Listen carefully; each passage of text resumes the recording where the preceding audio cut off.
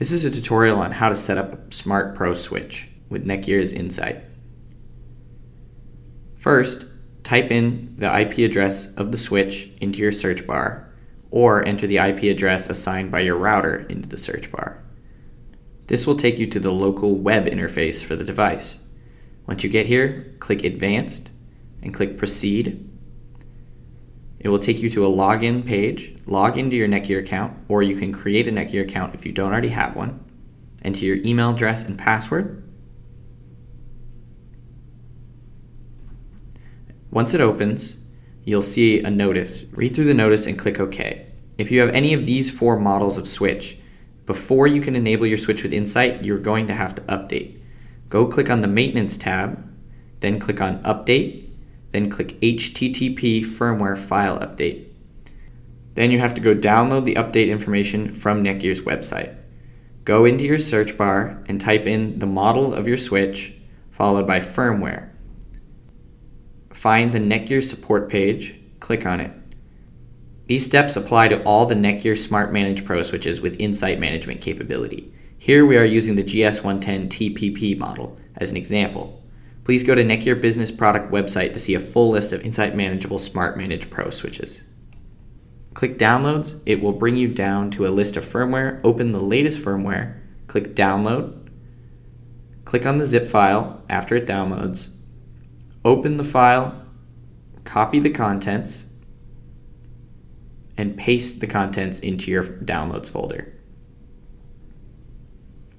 After this, go back to the device local page, select the file by clicking Browse, the .bix file, click Open.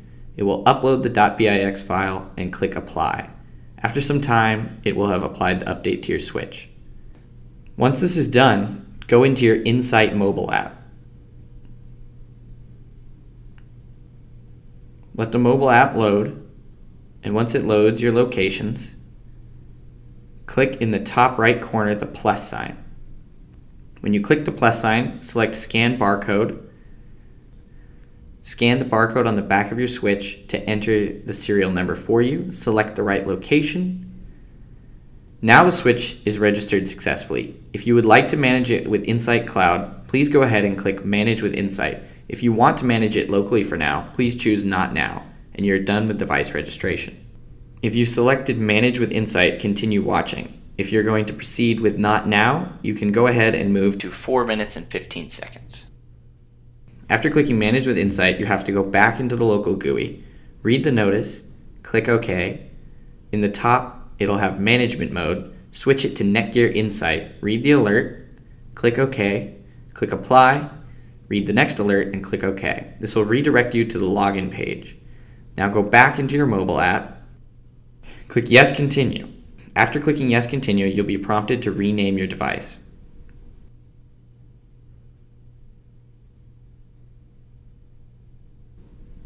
Once you rename your device, click Next, then click OK, and after some time, your device should reboot. During this time, you can click View Devices to return to the device list. In the device list, you'll see your device waiting for First Connect. After just a few minutes, it should connect to the Insight Cloud and show up in your Insight device list as connected. Selecting the device opens the device menu. In the device menu, you can see that you have full control and monitoring capabilities of the device through Insight. If instead you want to manage your device locally, go back to the local interface, click OK on the notice, switch it to Direct Connect to Web Browser interface, read the alert, click OK, and click Apply.